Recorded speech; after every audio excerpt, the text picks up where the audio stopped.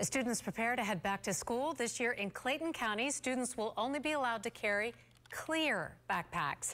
The Clayton County School District says it's for the safety of students and staff. The district will provide some backpacks if families need help, but parents are encouraged to go out and buy them. Students head back to school August 3rd. We have a county-by-county look. Some of the other school districts in our area implementing backpack rules. Fulton County leaving the decision up to individual schools. Rockdale County has a mandatory clear backpack policy.